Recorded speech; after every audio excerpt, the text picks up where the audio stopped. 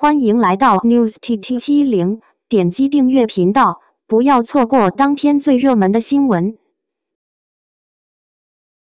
张雅钦古装造型好美，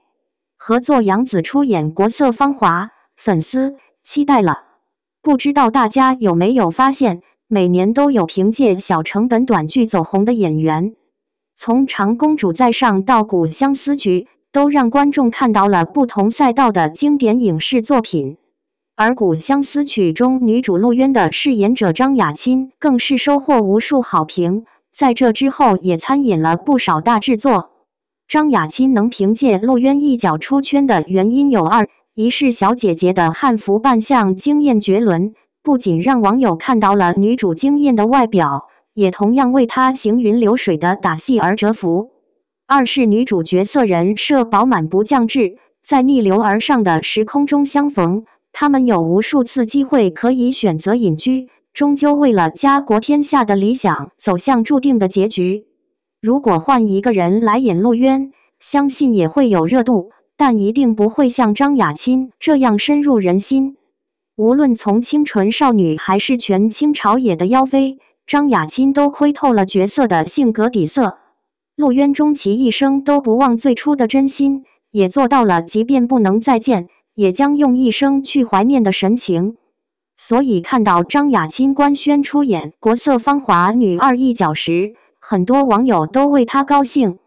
毕竟这部作品是杨紫和李献计亲爱的热爱的后再次合作，自然颇受期待。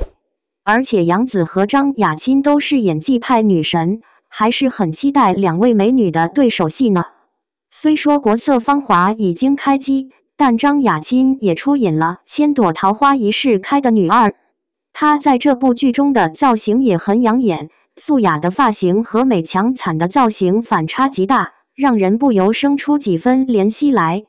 如果说张雅钦的战损造型如同小白花般楚楚可怜，那么她的宫装造型就艳丽贵气如摇晃牡丹。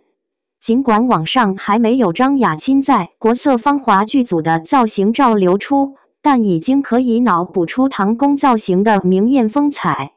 毕竟杨紫在《国色芳华》中的唐宫造型就格外华丽复古，高高的发髻显得鬓如乌云，金色的发饰贵气十足，一眼看去就是从历史中走出的唐宫美人。